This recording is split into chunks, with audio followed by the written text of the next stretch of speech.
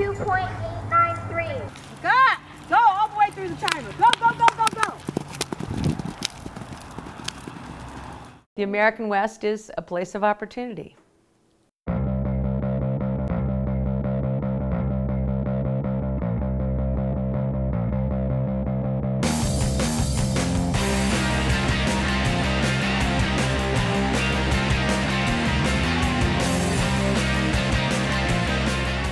You see a woman like this going fast and fierce as she is, and what you imagine that this is somebody that can do anything. And once you get that notion in your head, you're on a first step, a fast and a fierce step to women's empowerment.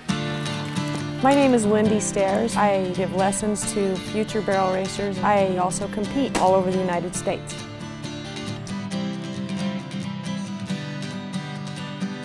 My name is Akin-Townson. I'm a professional barrel racer and a riding instructor.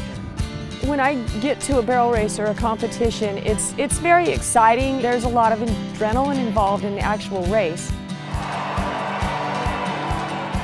Barrel racing is a timed event Within the parameters of an arena where there are 3 barrels set up in a triangle pattern.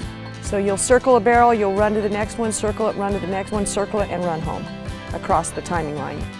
I've won more than my share of awards. I've won a horse trailer, I've won several saddles, more buckles than I can count probably. I think sports is incredibly important for women's empowerment.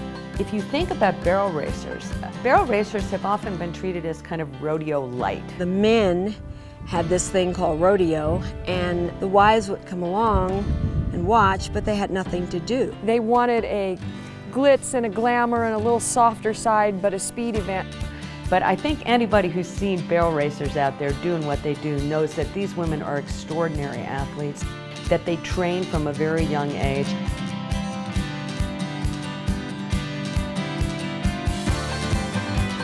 The young ladies that I train are typically between the ages of 5 and 18. Round, Sophie, come on! So I really try to impress upon them to keep seeking knowledge and education about setting goals, about perseverance, and I've watched their character grow.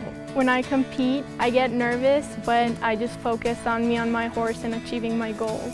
When a young girl like Michaela comes, who's 7, she just now is getting to the speed where she's starting to gallop or go a little bit faster, and just encouraging her to get over her fears that she can do this.